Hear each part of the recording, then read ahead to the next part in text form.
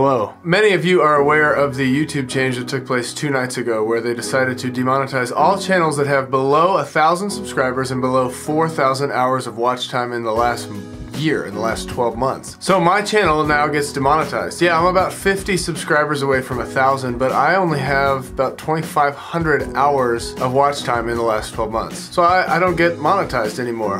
My channel no longer is seen as monetizable by YouTube. Because of the adpocalypse, and according to Philip DeFranco, this isn't Logan Paul's fault. Specifically, it's actually Adpocalypse 3's fault of all the kid shows that were deeply inappropriate and were making money, and all the fake creators, rip-off creators that were stealing content and making money. Their idea is that if they can demonetize the smaller channels, they drive more revenue to the effective, family-friendly big channels. Which does suck, because I have an audience of about 950 of you that have faithfully clicked subscribe as of today, which is a Thursday, January 18th, 2018, and again, I am so appreciative of all of that. But when I hit 10,000 views, I got eligible for the YouTube Partner Program, and that was in August of 2017. And from August to January, with the views I've brought in, I've made about $60 in ad revenue, and only growing that whole time. So it's not unrealistic to think that I can make $200, $300, $400 in ad revenue alone in 2018. Now, that's not money to live on, but that is money, and that money is now taken away from me as a creator. So there are other ways to make money on YouTube, and I just wanted to know, many of you are small creators yourselves, and I want to know from you, like, how is this affecting you? What do you think about all of these changes?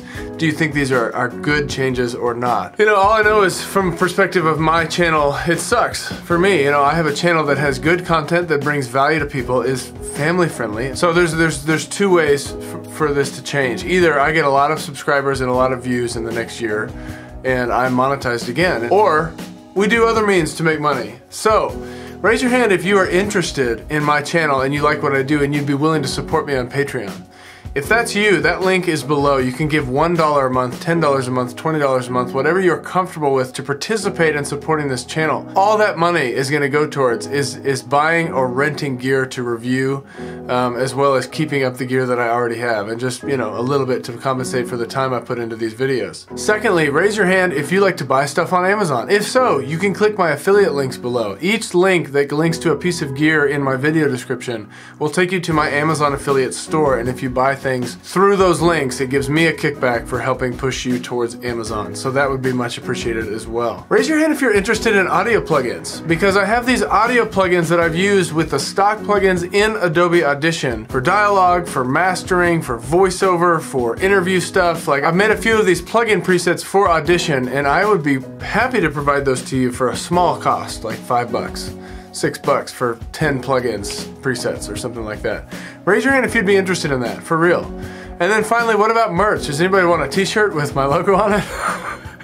That sounds so ridiculous to do, but there's this wonderful website called Teespring that makes it super easy, and if anyone is interested, even one person, I could launch that merch, and you could buy a t-shirt with my Oliver J. Hughes logo, and I don't know what it would say, like maybe preach the audio gospel or something like that.